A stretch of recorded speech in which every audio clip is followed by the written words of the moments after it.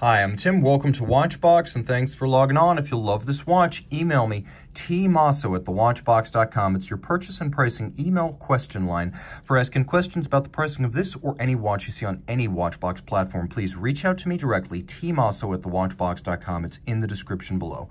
Today, we're discussing an Audemars Piguet Royal Oak Offshore Chronograph in the 44mm size, retailed in 2017. This model is a combination of grade 5 titanium and black ceramic, highly durable, big, boisterous, and as ever, effervescent. The Offshore line proves that Audemars Piguet knows how to have a good time. More than a party watch, it's a durable and practical everyday companion that's ready to dress up or down as the occasion merits. Now, let's take a look at the size. 44mm became a regular offering in the AP Offshore line back in 2011, and it's remained so ever since.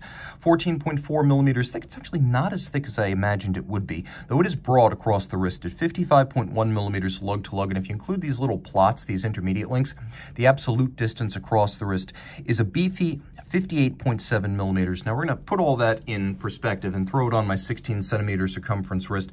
I would not wear this watch on a wrist smaller than mine. I think the 44, even on the flexible diver strap, is suitable for a wrist 16cm circumference or larger. I can wear it comfortably, but I think any smaller and you're going to get a little bit of lug flare, or certainly link flare over the edge of your wrist. As I mentioned, it's not all that thick, and I think it'll be just fine with a jacket, maybe not the tightest of dress sleeves. It's a big watch, so there's still some heft. In spite of the use of a lot of sapphire, ceramic, and titanium, you still feel a little bit of premium pull. It's not unnervingly light. Taking a look at the strap, I love this strap. The diver strap first debuted in the 2000s as an accessory for the dive versions, the scuba, the Vempe of the Offshore, and gradually became a popular option on the chronographs. And at this point now, it's a factory-issued piece on the chronographs. It's a lovely gray with a granular finish.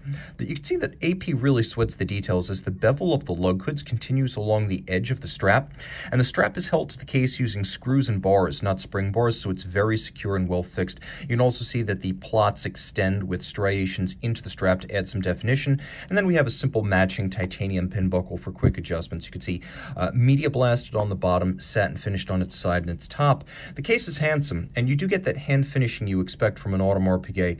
The faceting is gem-like and razor sharp. The bevel expands over the lug hoods but then thins at the mid-case. You can see that the character lines continue perfectly from the bezel through the mid-case through the case back. Satin finished mid-case. Take note that the bezel is finished the same way it would be on the precious metal, steel, and titanium versions of the bezel. So though it is ultra hard and scratch resistant ceramic, it's also been polished on its side and satinated vertically on its top. So you're getting everything you would get with a standard metal Offshore or Royal Oak hand finishing.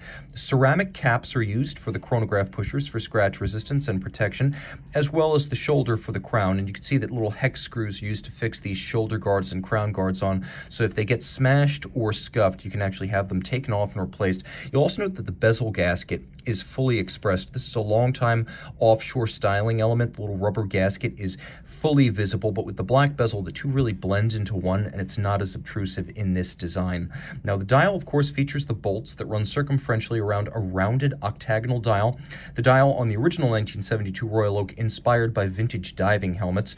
You can see that these bolts here are made of steel. On a standard Royal Oak, they would be gold. Here, they're steel for durability. They're able to align all the way around because they're not screws. There would be no way to fit a screw into that shaped aperture. They slot in and they're held on the back by nuts. So they're nuts and bolts to allow this alignment.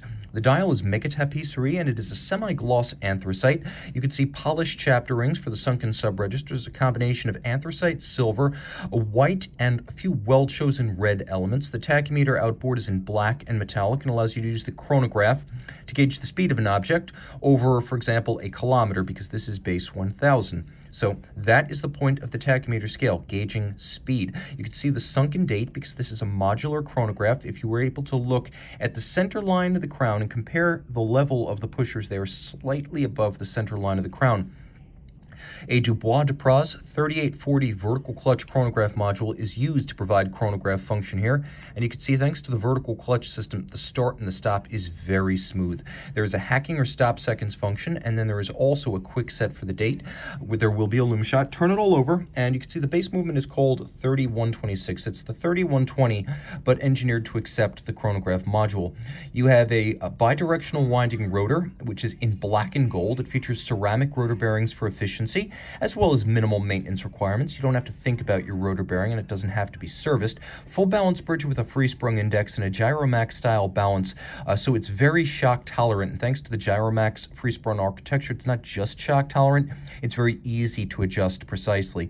It beats away at 21,600 vibrations per hour. It pivots on 59 joules, and it has a 50 to 55 hour power reserve. All of this water resistant down to 100 meters, so a very versatile handmade super sports watch.